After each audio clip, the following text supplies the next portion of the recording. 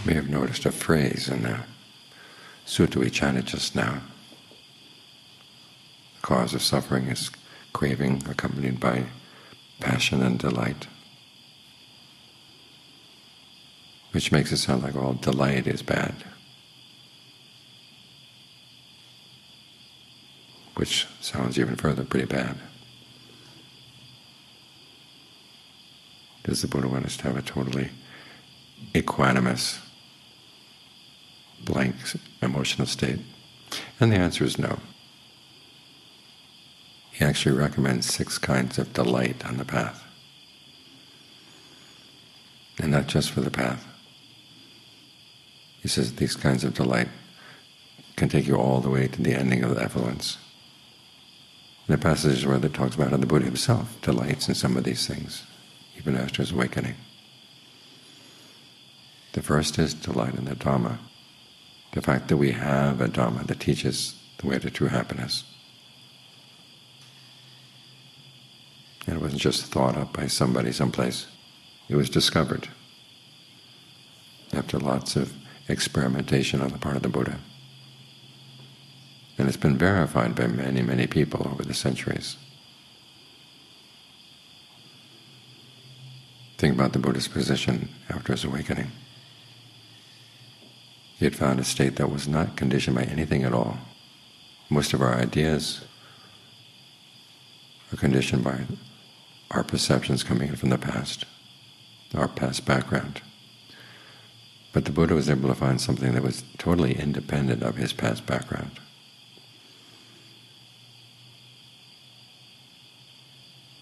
That's why his teachings were true. He came back to the experience of the 6 senses from a different perspective entirely. He could see clearly what led to the deathless and what did not lead to the deathless. It had nothing to do with his preconceived notions. So we can delight in the fact that there is such a Dhamma, and it explains things very clearly. What's skillful, what's not skillful. When we suffer, what is the suffering? Why are we suffering? How can we put an end to suffering? It explains all these things. So we can delight in the fact that we found this Dhamma. Think of all the people who, on listening to a Dhamma talk from the Buddha, would say that he had turned right side up, things had been upside down. Brought a lamp into the darkness so that people could see. A world without Dhamma is a world upside down, dark.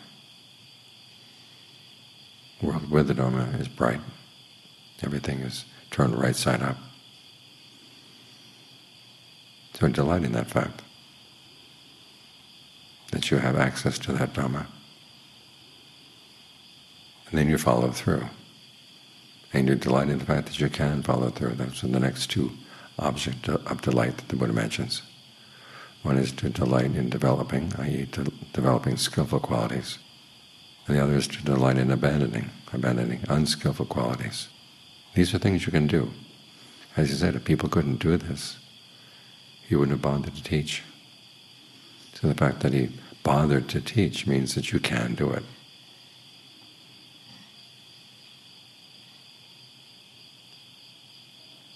Some of the qualities that we have to abandon can be pretty hard. There's that passage when the Buddha talks about how you should abandon desire and passion. And he gives an example of a man who's been married to a woman, then they get divorced. And then he sees her laughing and chatting with other men. And he gets upset. And he asks himself, why am I upset? And he said, because I still have desire and passion for her. So why don't I just give up my desire and passion for her? So he does. And the passage makes it sound like it's something easy. You flip the switch. But you know how difficult that can be.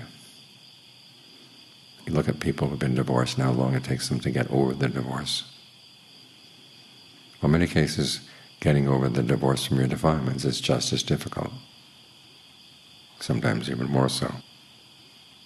So it's not necessarily going to be easy, but it is something that can be done.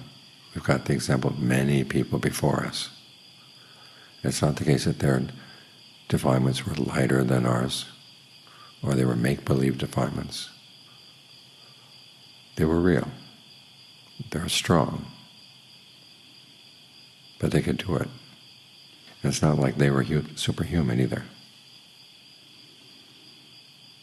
You read of cases in the Theragata, of people who were really desperate. They got to the point they were suicidal because their practice would develop for a bit and then fall apart, then develop again, fall apart again. But they were able to pull themselves together and come out of that miserable state of mind and become noble disciples. So even if the practice is difficult, as the Buddha said, even if tears are coming down your face over how difficult it can be, stick with it.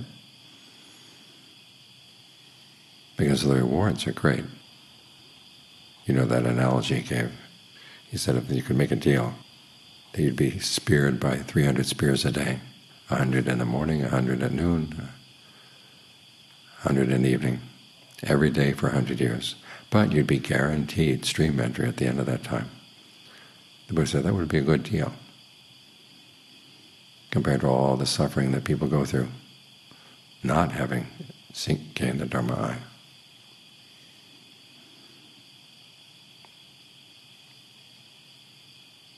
So it may not be easy, but it is possible to abandon skillful qualities and develop skillful ones. And you should learn how to delight to whatever extent you can.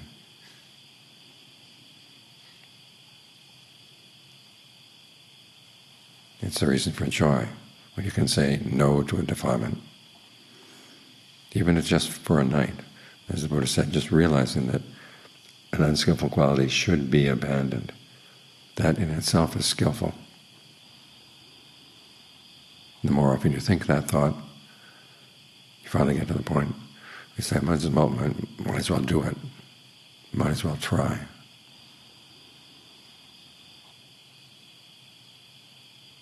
It's something to delight in.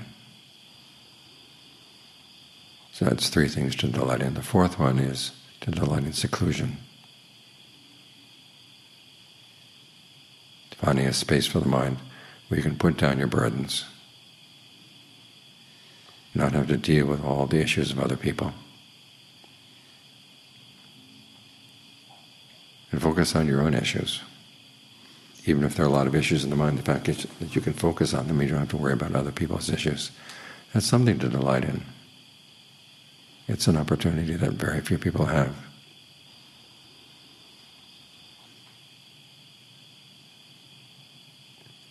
Think of that story of the elephant. He lives with cow elephants, he lives with baby elephants. He goes down to the river. Well, they've already gone down to the river ahead of him. They bump into him as they go down, turn the water all muddy. So he goes off, lives alone. When he goes down to the river, the water is clean, nobody bumps into him.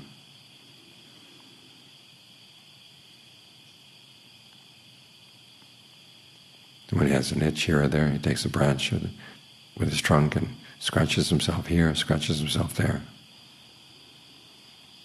He feels gratified. He's freed from all of that disturbance. In the same way, you learn how to delight in getting alone. Get the mind to settle down. Get some pleasure out of the breath. Get some pleasure out of concentration. That way you allay your itch and find a well-being that comes from inside. So learn to delight in that.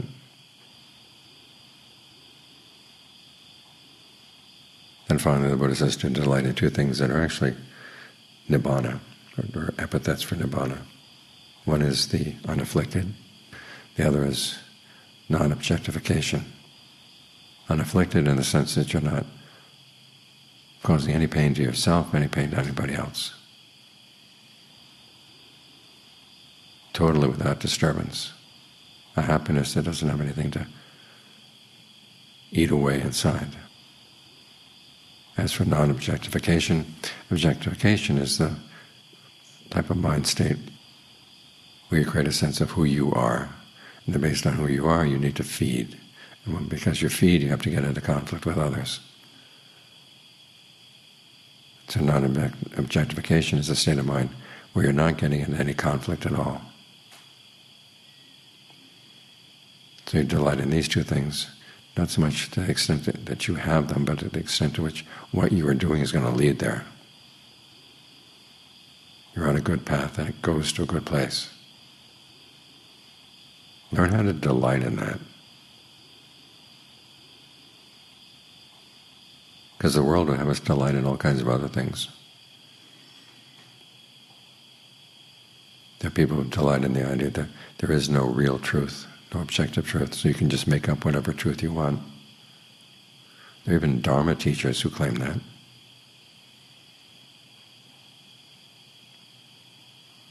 So they would delight in non-Dharma.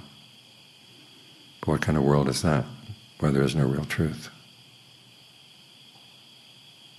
There are people who delight in developing unskillful qualities and delight in abandoning skillful ones. It's a lot of fun. There are people who delight in company, having lots of entanglements with other people, lots of networks. There are people who delight in causing affliction. And there are actually people who choose war.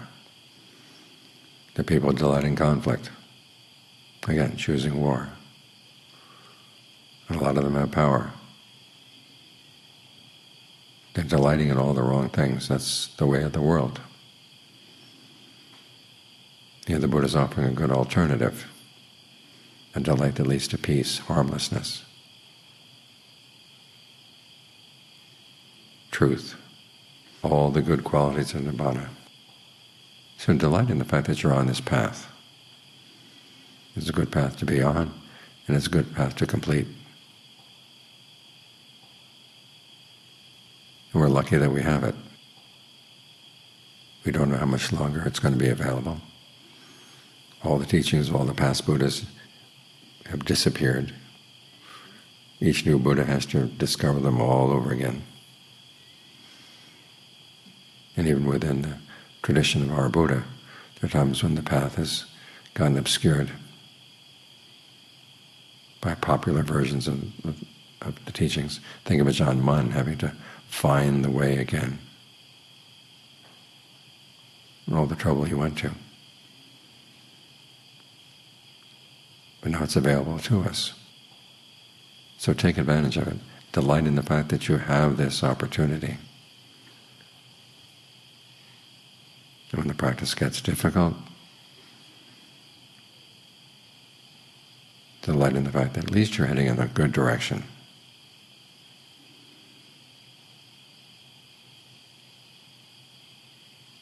You're not afflicting anybody. That's a cause for joy right there.